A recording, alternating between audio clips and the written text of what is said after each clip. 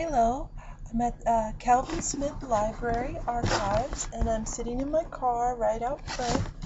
And as you can see, there's a little huge parade of children going by. I do not know what they're doing, but they're right in front of the Kelvin Smith Library of the Case Western Reserve. And I'm about to go in there in about 5 minutes. And we're going to see their special collections. And after that, we're going to visit the Cleveland Museum of Art. So it's very exciting. I'm going to shut this down and go on in really quickly here. Having a great time here in Cleveland. Thanks to Dr. Byerlys for this wonderful field trip. Stop.